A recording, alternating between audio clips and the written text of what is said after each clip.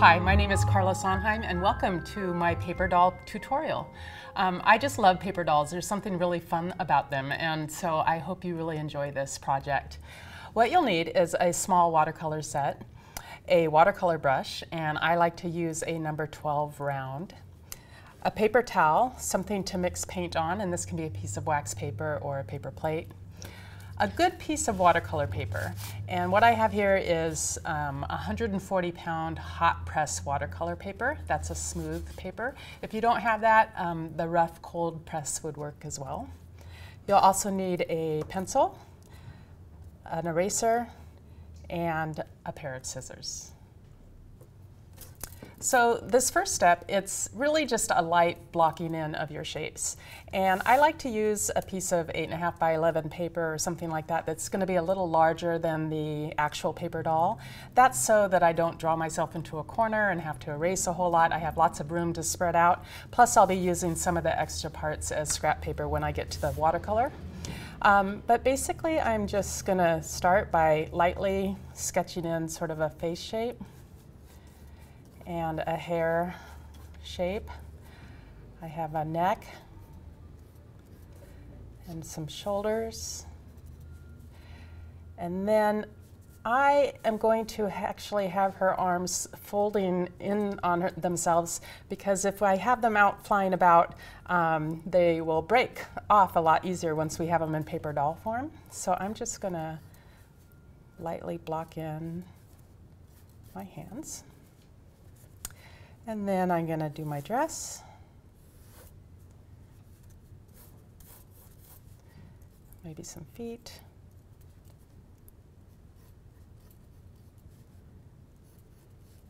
Okay.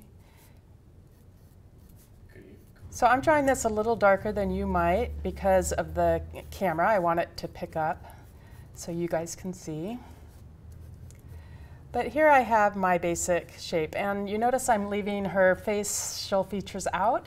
That's because I like to do it at the very last step. I like to paint everything first and then add the eyes and everything else right at the end. So when you're drawing, keep your hand loose and just don't worry too much about the lines being perfect. You can use your eraser as much as you want, although I encourage you not to spend too much time erasing. I think you'll find that even though if you don't get the proportions perfectly correct, you're going to like it a lot better anyway. Okay, so I have my doll blocked in. And now I'm going to go to paint. And the first thing I do is I'll use lots of water right here on the palette, because the way I paint with watercolors, I like to use lots of water, thin transparent layers. So I'm getting some kind of gold color that I have and maybe kind of a pink. And I'm putting just a little more water in there to make sure that it's the color that I want. And that looks pretty good to me. You can use your paper towel to dab off a little water, especially when we get into the smaller areas. But for this first face area, we'll use most of it. And you want to get the watercolor on all the areas of the skin tone while it's still wet. And I've just now taken my brush and patted off a little of the water, and I'm just picking up just a little bit here and there in areas that it got a little too dark, and that should spread out. Now I'm going to go into the arms.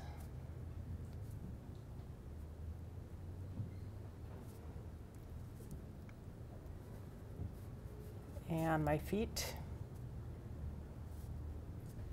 Don't worry too much about staying in the lines. We're going to be cutting it out later anyway, so it's okay. And then now the face has had about 35 to 45 seconds to dry now, and I'm going to add some cheeks to it. So I've put on my brush some red paint, and while it's still wet, I'm going to just dot in here like that. And then it spreads out on its own, and it dries nicely to make some nice cheeks. If you want to do darker skin,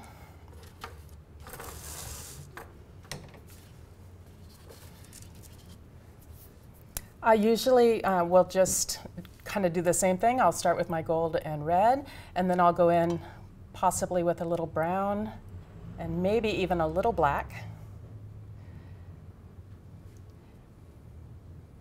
And once again, I'll test it to see if it's the color I like.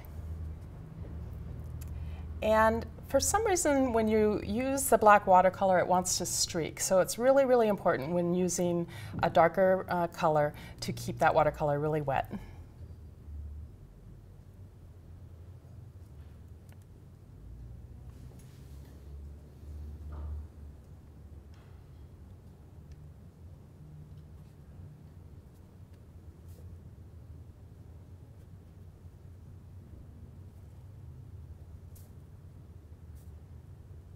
Now, if you get it on and it's not dark enough for you, don't try at this point to darken it. Let it dry and then do a second pass of color on top of it. So I'm going to add her cheeks. And it looks just a little too wet, so I'm going to let it dry just a little bit more. If it's too wet, it'll spread out over the whole face.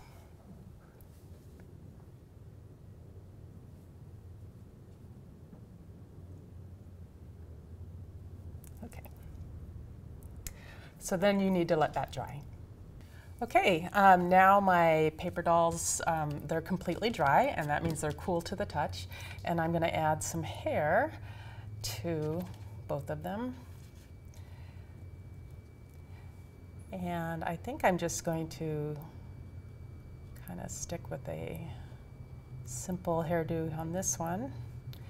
Let that dry completely. We'll try some blonde over here.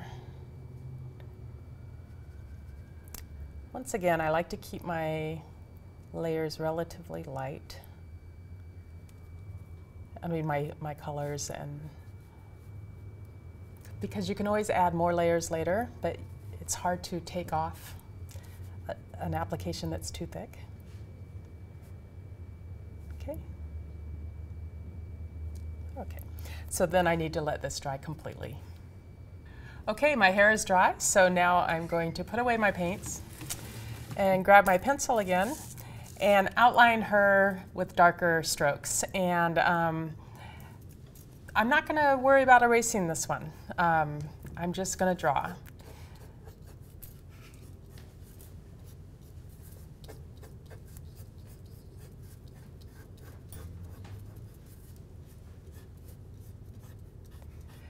The reason I'm darkening them this much is we're going to be cutting these out, and so there'll be a lot of room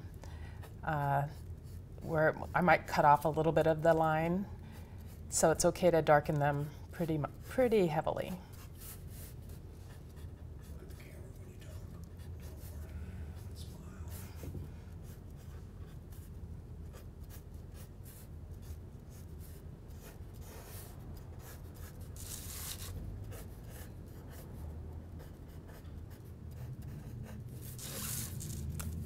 Go back, outline her hair just a little more.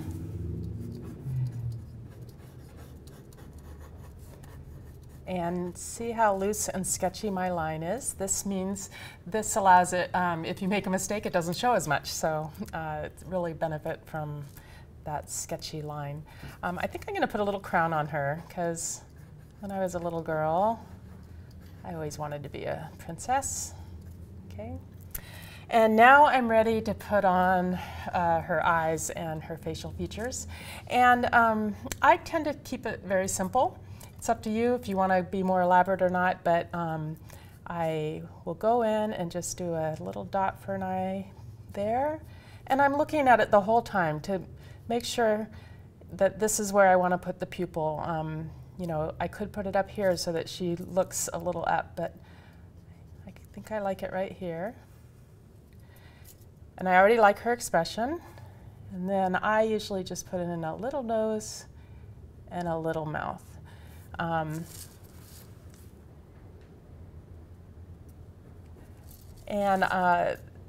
the smaller the mouth, the more ambiguous the expression, and that works for me because sometimes the dolls are happy and sometimes they're sad, and so when it's kind of just a very subtle smile or almost no smile, then the imagination can fill in the blanks there. Okay, so the next step, and this is optional, but you could use some fixative to, and I'm not going to do it here because of the cameras and everything, but some fixative, you could spray it on there and that would keep the pencil from smearing. I'm not going to do it, it's an optional step. And now I'm going to cut.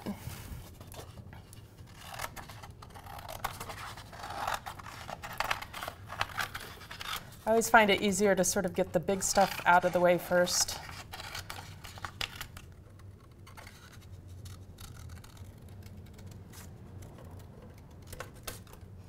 You can see I kind of chopped off my line. I can try to redraw it later. And this is a trick I learned when I was working in graphic design. I could go up in between these feet if I want, and definitely with these small little feet it won't matter too much because they won't break off. But if you decide to do longer legs, go ahead and just cut straight off at the feet and let the background just be white. And again, your eye will sort of just let that fall away. But it keeps your paper doll a lot stronger and hardier.